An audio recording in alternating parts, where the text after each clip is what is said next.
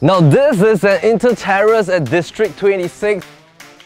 In between Upper Seletar Reservoir and Lower Seletar Reservoir. 4 bedrooms and 3 bathrooms. You have this very high ceiling.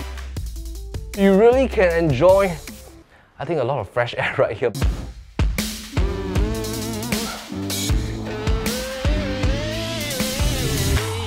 Welcome back to our PropertyLimBrothers Landed Home Tour series. Now this is going to be one of the rare commodity in the next 5 years. We're going to show you this Inter-Terrace that I think you should definitely lay your hands on.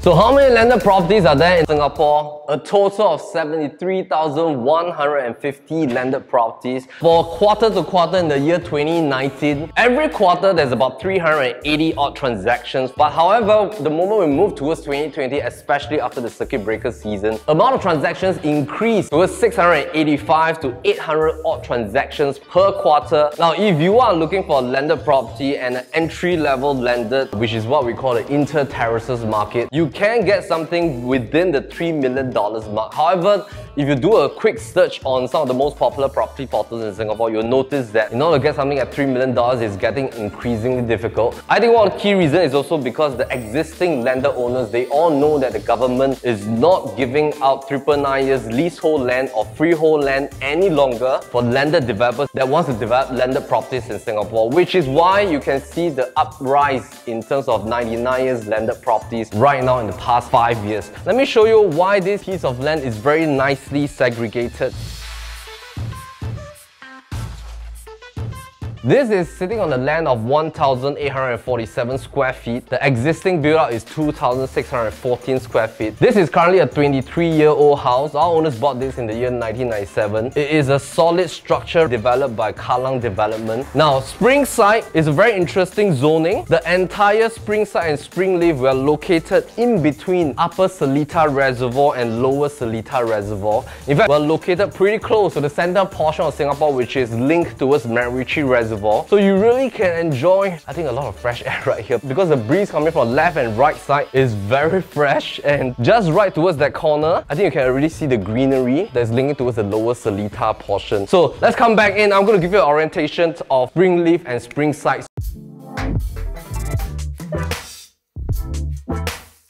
If you were to drive towards this portion coming from Upper Thomson, you will reach towards the Springleaf and Springside zoning. So Springleaf is going to have an upcoming MRT station on Thomson-East Coast Line. This is going to be the first few stations that will be open in Q3 of 2021. Very exciting MRT station because Thomson-East Coast Line is one of the most highly anticipated line that will cut through from the north side all the way towards Orchard. So Springleaf, there is a cluster of a landed property that is located behind Heaton Park. If you move northwards a little bit, then that will bring you to a Springside landed enclave, and we are located right here at Springside Drive. And the moment you drive in, you'll notice that on the left and right hand side, these are 2 new developments by Far East. Brooks 1 and 2, these are mixed landed developments with shops right below. There's also a MindChamps Preschool there as well. So coming back to Springside, 6 different lanes: green, drive, link, walk, view, and you're armed with avenue at the bottom as well. So why do we want to mention the 6 different lanes is because when Kallang Development developed this first batch of landed properties, compared to the newer batch of landed properties in the past 5 to 10 years, the road line outside seems pretty wide. I think that's a very good benefit because not only do you have dotted line right in the middle, there are no lines on the left and right hand side. And when you look for a landed property, that means that you can park additional cars on the left and right side of the road line. Having a wider road allows cars to still continue to travel without any obstruction to the landed property zoning. So a lot of times when people buy landed properties, they are a little bit concerned about, hey, what is the road line outside, and am I allowed to park more cars if I have 2 cars? And especially when you buy Inter-Terrace, most of the time is 1 car in your car porch. In combination with your side garden, you have a total width of 6.6 meters. The depth of this land is 26 meters.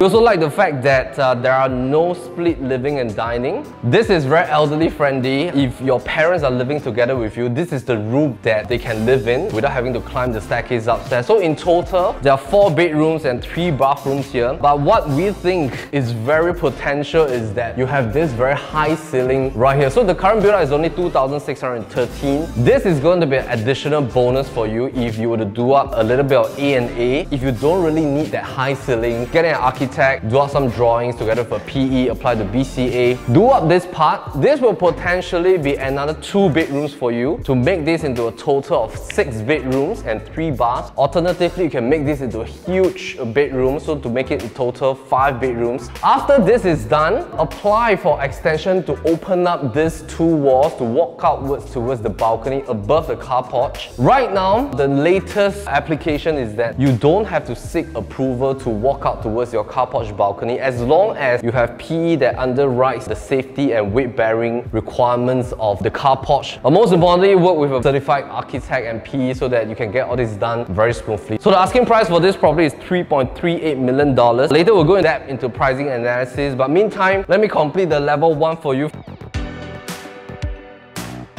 Kitchen zoning, just about right. This is the default layout. So a couple of years back when the kids got married, they actually did a bit of renovation. So what you're seeing here is a new kitchen cabinetry system with a nice Japanese quartz top. We like the width of this kitchen. I think a lot more modifications can be done if you do pump in probably about 200 to 300,000 for renovation. The walls right here can be brought down. You can make it into like a more open kitchen kind of concept or put in a glass kind of sliding doors. This portion here is totally reserved for the washing bay with your kitchen dual sink, and then this part right now is meant for cooking with left and right tabletop space.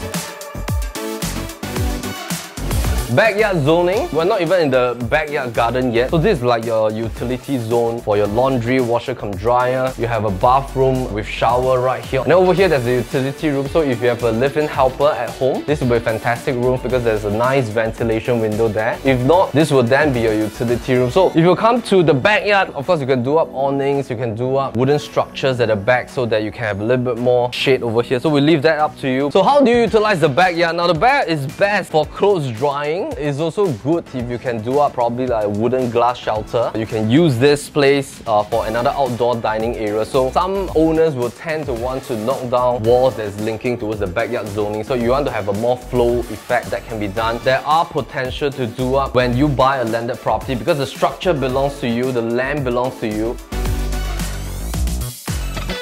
Okay, so we're back to the dining area. So as you can see, the dining zone is a very nice size area. Living room size is fantastic. The moment you walk in, nothing is compromised. So you can either choose on which angle do you want to put in your TV console. You can use this wall to be a nice TV console wall. If you can flip over, you can put in your sofa right in the middle and use this wall as your whole TV console wall as well. So it's very flexible. Most importantly, I think there's enough wall space for you to design how you want to build up your cabinetry system or your storage area. In terms of storage, on top of the utility room at the back, you have a very good size under staircase storage right at this corner.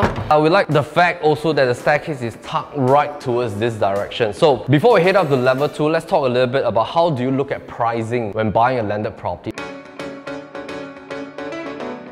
So landed properties, there are 2 types. One is what we call a pure landed property like this one, freehold status. The other type is what we call a strata landed. So we sell both properties. If you have seen our latest property that we have launched at Teresa 8, it was sold very quickly as well because that was in District 4, a freehold strata terrace. However, the calculation is a little bit different. When you buy a pure landed property, we usually take the total quantum price divided by the land size. So for example, this Inter-Terrace that's freehold right here is asking at 3.38 million. Divided by 1,847 square feet. That will bring us to a land PSF at about 1,008 plus per square foot, which is the current ongoing price right here for Springside and Springleaf. Now, if you look at strata landed properties, let's just compare another freehold strata landed. Usually what happens is there is no land PSF involved because when you buy a strata landed, you're going by the built-up area. So we take the total price divided by the total built-up area, which then brings us to the per square foot for the built-up. Now, you can also do that in a similar fashion for a pure landed because as mentioned, you're buying 2 products at one go. You own the land, so you calculate that by per square foot. If you want to divide by your build-up area, and that's going to be very interesting because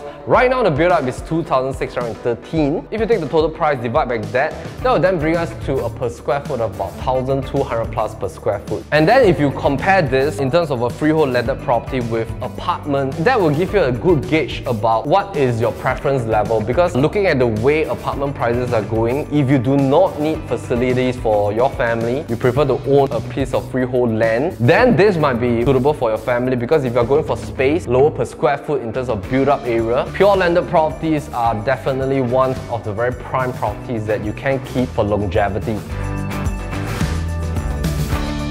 Let's come back to this part and continuation from what we have just discussed. The moment you build up this zone, you technically also increase your build-up area, and thereby that brings down your build-up per square foot. This is very flexible because you can always add on, you can always build up, and we are in a 3.5-story landed zoning. So there are also differences in terms of landed housing zoning. That can be seen from the URA space portal. On paper, you will see that it's 3-story. That means you can go up to 3.5. By default, all the properties right here, when they bought from the developers, they are already built towards 3-story. There's no attic. In future, if you want to tear down and rebuild, you can go as high as 3.5 plus basement, giving you a total of 5 stories. Pump in the lift, I think you can definitely go up to probably about 4,500 square feet in total. So let's head upstairs.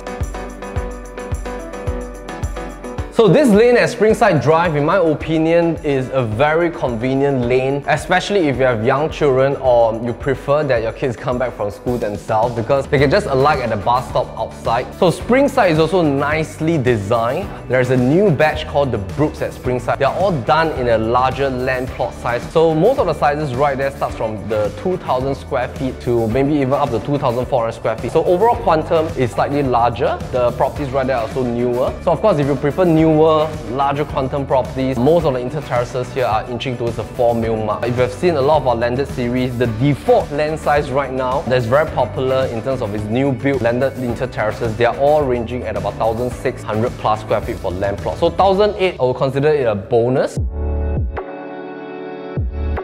We are at level 2. Nice family area. The structures in terms of its wooden rails are still very well maintained and preserved. Now this is the existing master room. The original design is to have the master room on level 2. I think that's very thoughtful. So basically level 3 is for your kids. There are 2 bedrooms upstairs sharing a common bath. Master room right here on level 2, very convenient for your owners. You can walk up to take care of your kids. You can walk downstairs, take care of your parents. So you're right in the middle of the home. You have the entire level 2 by yourself with your own family area right there. Of course, a lot of people, how they utilize family areas is that after dinner, they'll come up to level 2, play some board games, watch television, or you can come here and read books together. So I think a lot of different space for a family to enjoy, and that's the beauty of living in a landed home. Now, the moment you come upstairs, stairwell together with the landing right here, these are all done with nice parquet wood flooring. Of course, when you buy a landed home, the moment you see solid parquet wood, you know that you can re-varnish them. However, take note that varnishing only goes up to perhaps about 3 rounds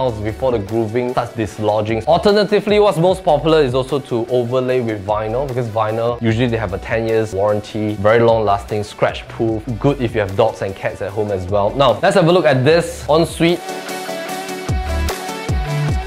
We just love the fact that how in the past a lot of materials are done in a very solid fashion. Standing shower at the corner with 4 huge ventilation windows. So the master room faces towards the back, and the collection right here, they usually have this classical shape that has this curvature with a little bit of diamond angles right here. So it's very nicely done when you look from outside. Room size is fantastic. You have by default your walk-in wardrobe area, which you can renovate and modify. When you come for viewing, our listing specialist will show you some of the quotations that our builder architect has devised. Of course, that is based on our architects and builders' opinion. You should definitely bring your own architect for a second opinion. You can actually use our quotes to compare with the rest as well. So I think definitely if you were to pump about 200,000 to renovate the interior, you get an almost brand new home. So why do I say that the overall quantum entry price is very important? Now the key reason is because right here in year 2021, to get something that's below $3 million is almost impossible. Either those are landed that are very, very old in nature that will require to tear down. If not, you want to go for something that's definitely move-in condition, you have to look at something that is closer to the range of about $3.5 million.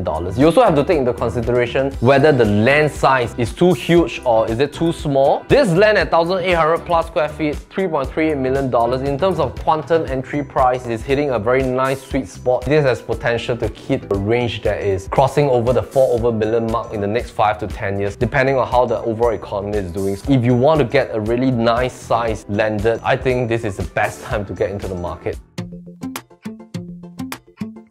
This would then give you a nice glance of the houses opposite you because they are all quite uniform in terms of design. You also get a good feel of the road width. And I think importantly is that your gate size is fantastic. Our owners have maintained the gardens and the fencing together with the neighbors over the years. So room size is also great. Check out this common room. It's so big. Queen bed, side tables, wardrobes here. You still have this. I mean, this is equivalent to 2 bedroom sizes here if you go for some of the new launch apartments today. So you're getting 2 rooms combined into 1 for your kids. And then if you head over this direction, in between the 2 common rooms, this is your common bathroom. And then this is a slightly smaller room than the one at the front. You have this very bonus area, so you can get a nice breather here.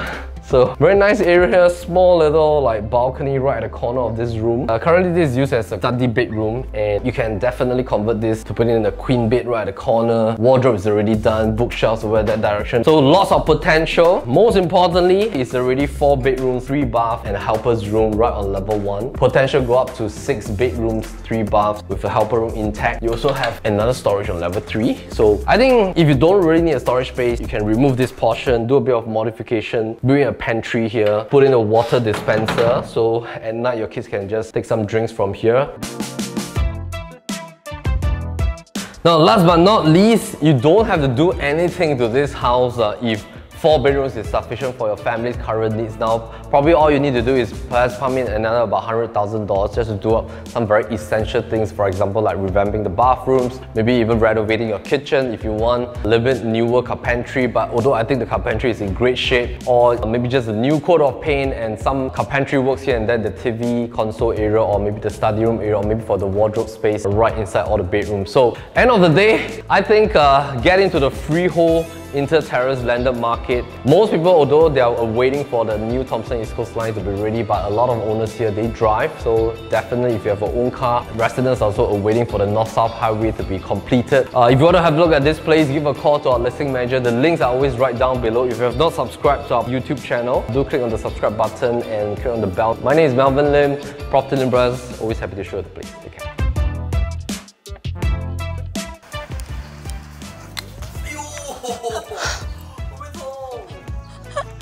Oh my god, my feet. Okay, go swap. Thanks.